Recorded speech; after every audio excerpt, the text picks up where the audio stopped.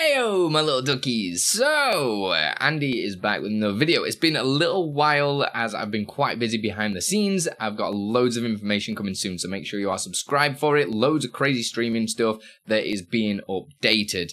In this tutorial, it's going to be a quick old school style one where I just sit in front of the computer and do it live. I'm going to create a transition in the style of like that old Final Fantasy pixelation thing where it'll make your scene A really pixelized, switch to scene B that is pixelized, and come back to scene B normally, which you can't really do with a normal transition. But with my plugin that I made, the Scene As Transition plugin, you will be able to do that. So without further ado, let's just fire off into OBS, shall we? Just a note from future Andy, this is actually available as well for my Patreon and Ko-fi members. So if you just want to download it and get using this transition and don't want to make it all yourself, you can just get it straight from my Discord, or you can buy it from the Stream Up Ko-fi page for £3, I think it is, something like that. And it goes obviously to help supporting me make this content. So there's a shortcut for you, alright? Enjoy. So we've got OBS, and like I say, we are going to be using the Scene As Transition plugin that I created. If you've not downloaded it yet, go download it. It's super powerful, and I'm about to show you exactly why.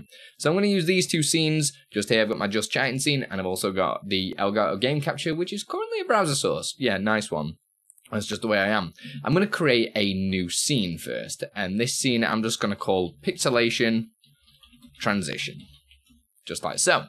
And we're going to add in, we're going to be using multiple different plugins, but all the links are going to be in the description, so don't worry. The first plugin we're going to use is the Source Clone plugin by Exceldro. So we're going to select Source Clone, and I'm going to call this Previous Scene. Because when you're doing a transition, you go from the previous scene to the current scene. I always get so confused because it's not next scene, it's the current scene, because you change to it already when you are doing a transition. It just blows my mind sometimes. So the clone type we're going to use is the previous scene, obviously. And then depending on your audio setup, you might need to have audio selected or not. Depends if it's per scene audio, whereas I have mine globally, so I don't need it on. So I'm just going to leave that off and press continue. And we're going to make another one of them. So I'm going to press the plus sign, go to Source Clone, and this time we're going to use current scene. Like that, and we're going to press the drop down and we're going to select current scene, turn the audio off and press OK. So the previous scene I want to be on top because that's the first scene that we're going to see. And obviously we can't really see anything just yet because, well, we're currently, the previous scene didn't exist when this plugin was fired off. So if I go to Just Chatting and then go to Pixelation scene, you can see the previous scene was the Just Chatting scene. If it was Elgato Game Capture, there you can see that was the previous scene.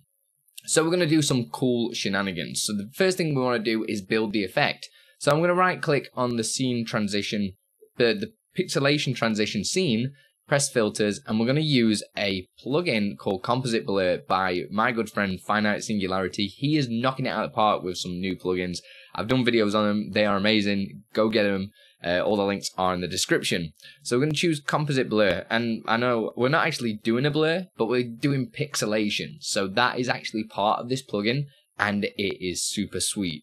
So we're going to choose the blur algorithm Pixelate, and you can use squares, hexagons, circles, triangles, whatever you want to do. I'm just going to use squares, and I'm going to set it to about 100.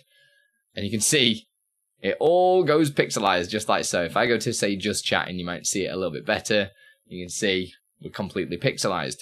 And now we need to animate this. So we're going to use now the Move plugin, which if you are using OBS, if you've not got this, then I don't know why you're using OBS. Like, just get it. It's the most powerful plugin there actually is by Exceldro. So we're going to press Move Value, and I'm going to turn Pixelation on. And the filter we're going to select is Composite Blur, because that's the one that we want to control. And we're going to do a single setting, and we're going to change the pixel size. And it's going to pull the number that we already put in there. As you can see, we can press Get Value if we want to.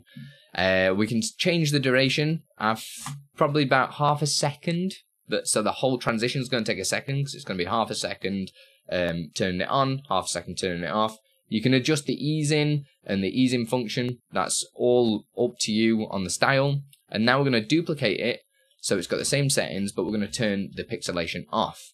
And we're going to change the pixel size to 0. So now I've got this where I can turn off, turn it on, turn it off, turn it on.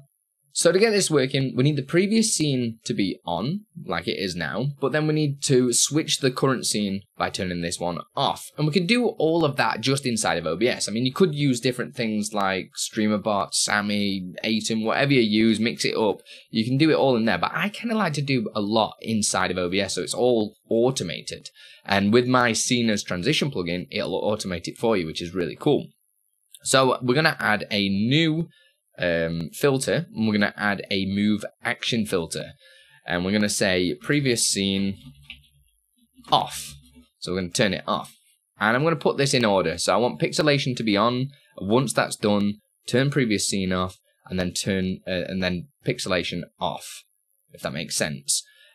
So previous scene off. So we're going to go to the source visibility action, and the scene that we're going to select is the pixelation transition, because that's the scene that we want it to turn off on, and the previous scene to be turned off by disabled, just like that.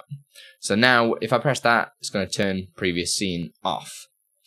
So you can see it stays on for a little while. You can stop that. It's not going to affect it, but you can turn custom duration on and press that little 0, and then now it's going to be like an instant trigger, just like so.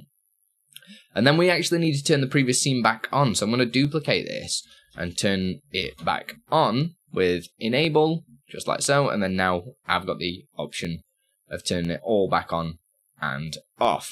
So pixelation on is going to trigger the previous scene off. So if I scroll down, go to next move and press previous scene off. Previous scene off is then also going to trigger the pixelation off. So the next move will be pixelation off. Do you see where we're going with this? And pixelation off will then trigger the previous scene on to turn it on. So I'm going to turn previous scene on for now, and now if I press pixelation on, so you can see that all kind of happens quite quickly. I'm actually going to do a start delay of about 500 milliseconds just here, just so it makes sure that all of the scene transition is finished before turning back on. And that is it. We're ready to go, believe it or not. So it doesn't look like much right now because the current scene is a blank scene, isn't it? So I'm going to close this down, and we're going to add a new transition, and we're going to use the scene transition. I'm going to call it, sorry, just punch the microphone, pixelation transition. And the scene we're going to select is pixelation transition, which is down there, and the duration is 1500. Because if you remember, pixelation on was 500 milliseconds, pixelation off was 500 milliseconds, and then I did a wait at the end as well. So I'm just going to leave a transition point in the middle as well, and then this is what's going to automate everything. Filter to trigger. We're going to turn pixelation on. So this plugin, as soon as the scene transition starts, it's going to trigger that pixelation on filter and then automate through the rest of them. Press OK, and then that's it. Just chatting to the Elgato one. Back to just chatting. Really cool transition. Which normally you wouldn't be able to do that kind of thing with a normal stinger transition because it doesn't manipulate the source. And obviously this is just to kind of get your juices flowing on what actually can be done with my plugin Scene as Transition. Nothing like getting a text mid-video, right? But I think that's about time to wrap it up anyway. So I hope you really like that. Please let me know if you come up with any cool things with this plugin, because I'm going to be holding a contest throughout the whole of November on different things that different transitions that people make. So stay tuned for that. Make sure you followed and subscribed, and there will be a prize. I don't know what the prize is yet, but there will be a prize, and it'll be a good prize. I promise. It'll be a good prize. So get subscribed, and I'll see you in the next one. If you like this kind of video as well, please let me know in the comments, and I'll make sure I do more of them, just so there's more content out there, because I've not been posting for a long time. All right. See you next one. Put your rock over the stone.